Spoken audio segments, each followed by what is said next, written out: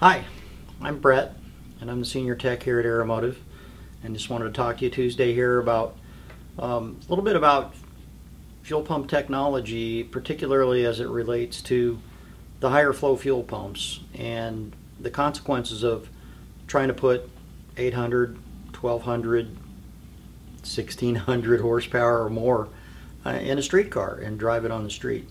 Aeromotive's been at the forefront, really the cutting edge for fuel delivery for 25 years.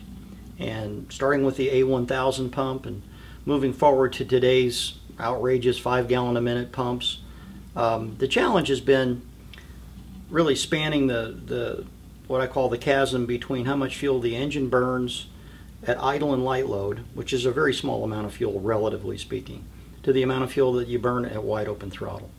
And when we size a fuel pump for an application, what we have to do is develop a pump that's going to provide the flow needed for wide open throttle, all out, full performance. As the amount of power we make gets higher and higher, the amount of fuel we have to recycle from the tank to the engine and back to the tank just gets larger and larger.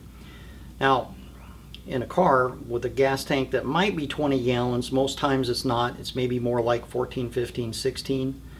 Some of these later model tanks where the tanks are divided and you're only really recycling half of 16 gallons. When you have a pump that's flowing 2, 3, 4, 5 gallons a minute, you recycle a full tank in a matter of minutes.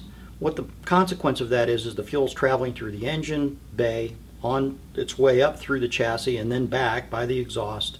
And in time, the fuel tends to gain temperature in the tank, and it can reach a temperature where drivability is lost. I mean, the fuel pump starts cavitating and you run the risk of vapor locking the system, damaging the pump.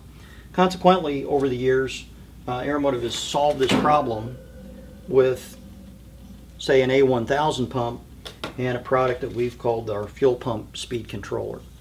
And this fuel pump speed controller has been magic for A1000, Eliminator, even Pro Series pumps, where we can actually take the speed of the pump, tie it to the engine RPM, and as the RPM falls, as we're cruising around at lower RPMs, the speed controller slows the pump down. Now, the big benefit to that is reduced recycling, keeping the fuel cooler in the tank over longer drives, so you don't have hot fuel handling and or vapor lock problems. The other benefit is bigger high flow pumps tend to make more noise, and especially as you get into the Eliminator and the Pro Pump categories, the controllers were nice to quiet the pumps down. So this is the technology that we've had in play for 25 years in one form or another, and it's been absolutely great. Now, lately, the technology for fuel delivery from Aeromotive has evolved, and we've gone on to include new brushless fuel pumps. And brushless motors in our pumps draw less current, are capable of producing more torque, producing higher flow numbers, but consequently they're also recycling fuel very aggressively. And you can't take a pump speed controller like this and attach it to a brushless motor controller or a brushless motor, because you can't pulse modulate the actual signal to a brushless pump like you can to a brush style pump. So we've relied on pulse modulation with our controller to control a pump like this, and now with the new brushless pumps, that has not really been an option. Now, truthfully, the brushless pumps have been more tolerant of continuous duty, simply because they do draw less current and they do produce less heat.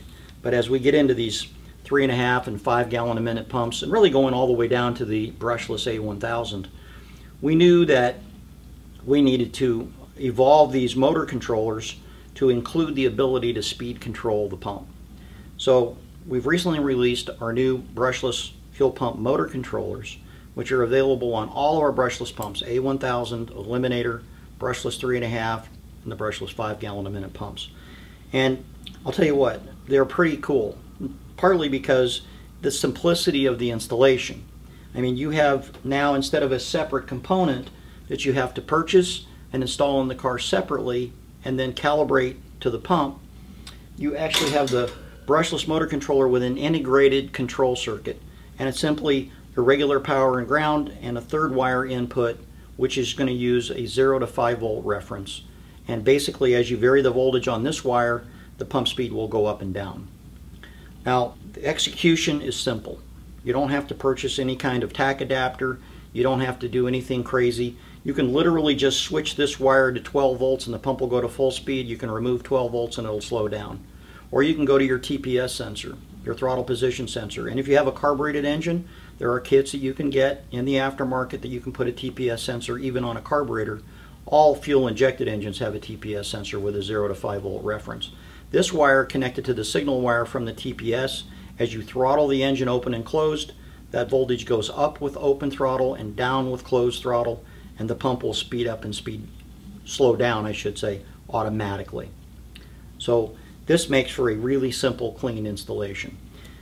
Another benefit, and it's more related to economy, is that these brushless pumps do cost a little bit more than our regular brush style pumps. But by the time you purchase a brush style A1000 and you purchase a fill pump speed controller, you can purchase a brushless A1000 with the new TVS controller installed on the pump for about the same amount of overall cost, within $20.